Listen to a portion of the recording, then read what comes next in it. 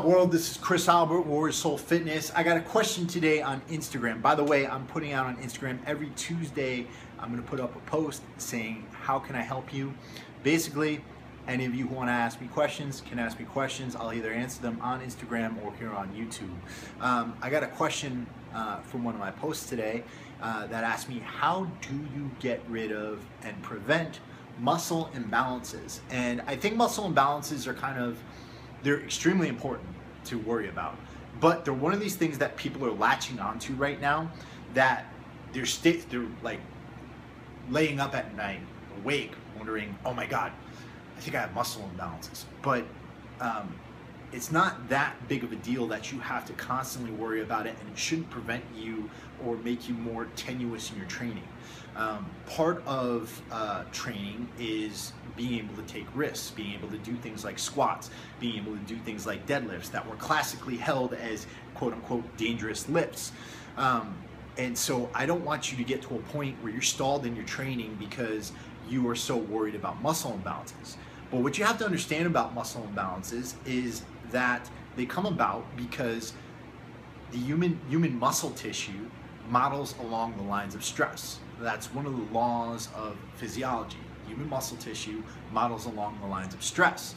And so where we place stress, or if we place stress on our bodies that is unnatural for our movement, then we will develop muscle imbalances. Now, the other thing I want you to understand is that none of us are immune from muscle imbalances, and chances are, if you're sitting here right now, you have some.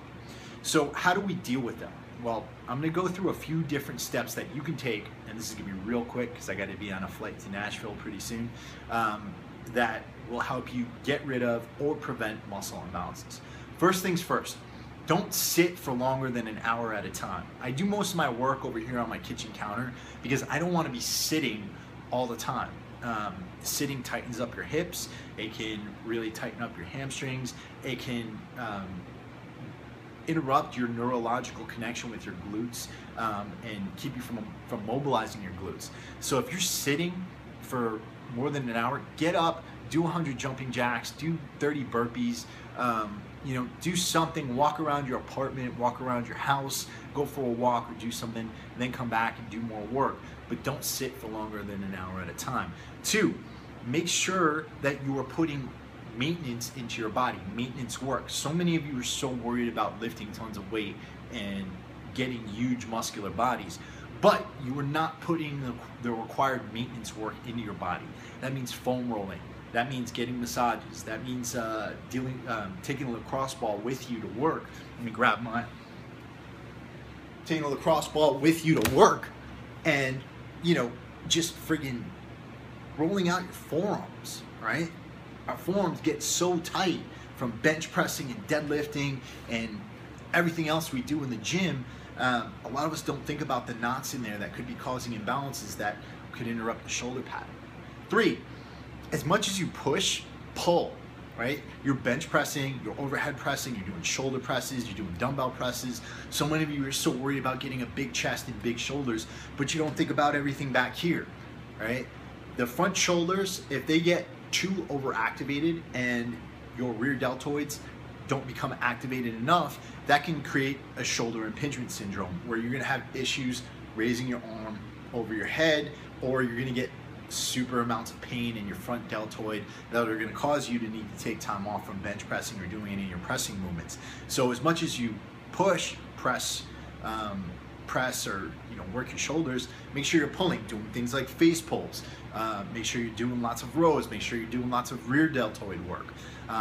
As I would say, pull even more than you press. 4, don't get stupid in the gym, right?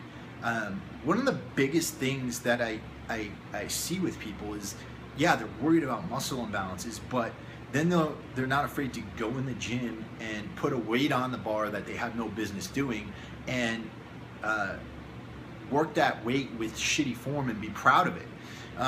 The thing is, if you're not working to absolute perfect form, chances are you're going to get a muscle imbalances, and chances are you're not working the muscles that you want to work anyways.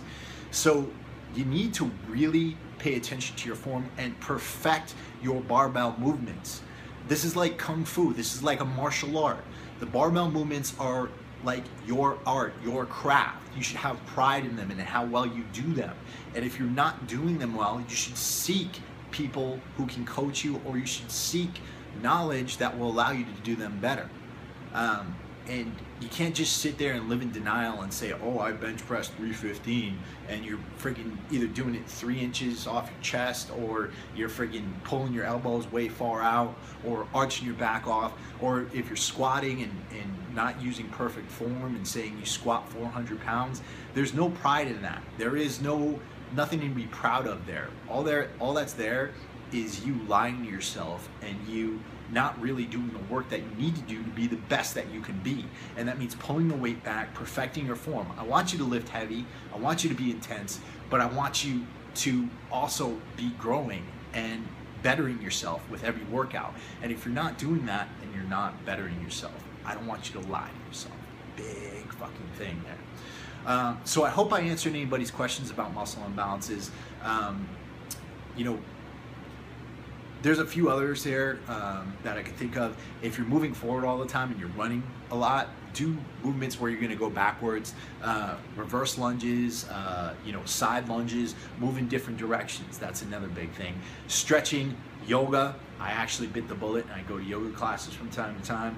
I do about 10 minutes of yoga every morning. It's part of my routine. So that stuff will all help. If you have any more questions about this subject, hit me up at gettingyoushredded@gmail.com. I'll be in Nashville all week at the SIGET National Conclave, just giving out fitness classes and handing out fitness knowledge. And if you've got questions for me, you just hit me up. I'm here to answer you. I'm here to help you. All right? Peace.